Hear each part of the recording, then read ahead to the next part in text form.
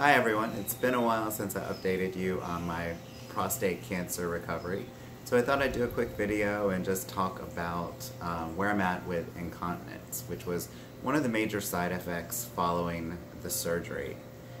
You might remember that immediately following surgery, I sported these very, very sexy briefs. They're absorbent briefs. I found them very helpful in the early days because they are a complete brief, so in terms of any leakage, they do a great job of making sure that you don't have any embarrassing moments. However, they are not only probably the ugliest things you'll ever put on your body, but they're also a bit hot in this Texas heat because of the way that they're made, obviously, to keep liquids in. They're not very breathable. And I wore these for several weeks after surgery. I probably could have transitioned out of these earlier than I did, but I just didn't feel confident, so I wore these more as a safety precaution than anything else. After that, I moved to a pad, and the pad is the maximum absorbency pad, and you wear this, you insert this into just your normal underwear. Obviously you would not wear boxers, boxer briefs or briefs, something that's tight-fitting to the body. But again, it's rather large. You don't notice it in clothes. I didn't have to really think about what clothes I was wearing, shorts, jeans, whatever. You really didn't notice it, even though it's pretty thick. Again, the problem with these is that, again, they're pretty hot, but they get the job done. And so this is something that I wore, again, several weeks after transitioning out of the full absorbency brief.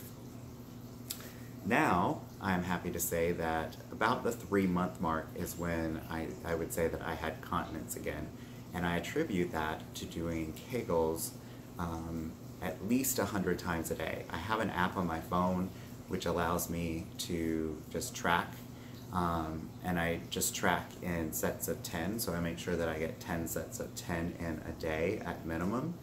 And if you don't know how to do Kegels properly, make sure that you Google that and that you are exercising that muscle. It is critical following surgery.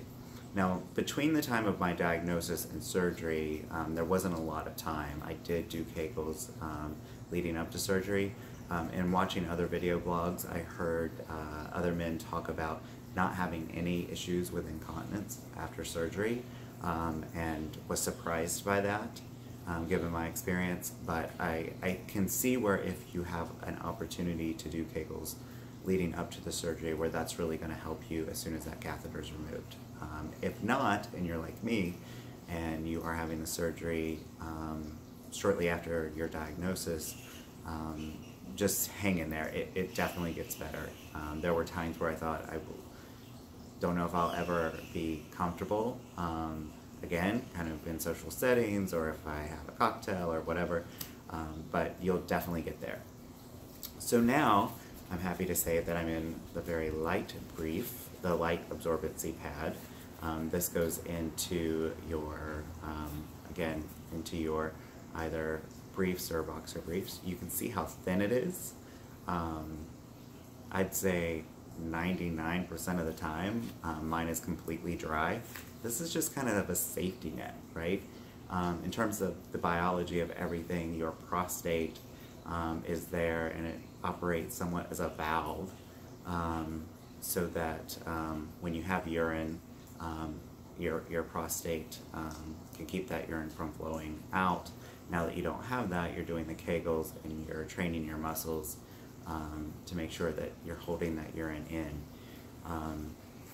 So I'm using this, and like I said, most times I don't, it's really just there as a safety net, make sure that there isn't an accident. Haven't really noticed, like walking around or anything, any type of leakage at all. So that's fantastic. I'm also much more comfortable, like today we went to the pool, went swimming. Obviously there's no pad when you're swimming, and I don't have an issue at all. So I'm actually okay without a pad. I'm also running about 5 miles, so maybe an hour outside in my shorts and running without a pad. I was running with this, actually all of these pads at some point in time. However, again, they do tend to hold in heat, so as much as you sweat in Texas, I figured if there was a little bit of leakage, it would not matter. But I find I don't leak while I run, which is pretty amazing considering, you know, there's a lot of movement, you're standing upright. That's when you could have your bladder actually cause a little bit of leakage. So hopefully this is good news for other guys out there that have gone through the surgery, maybe struggling with this, or will go through the surgery. Just hang in there. If you continue to do your exercises, hopefully you will find that you'll gain full continence, just like I have.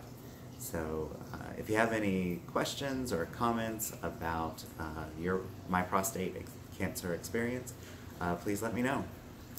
I should know the next main update that I hope to give you is that my PSA is declining. I will find out at the beginning of July, kind of directionally, what my PSA tests are reporting.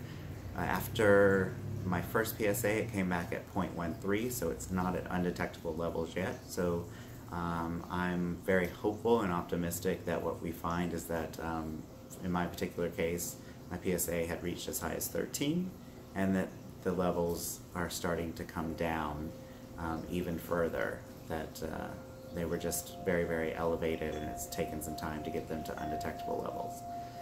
But I'll certainly let you guys know in a few weeks. So until then, let me know if you have any questions or comments. Thanks.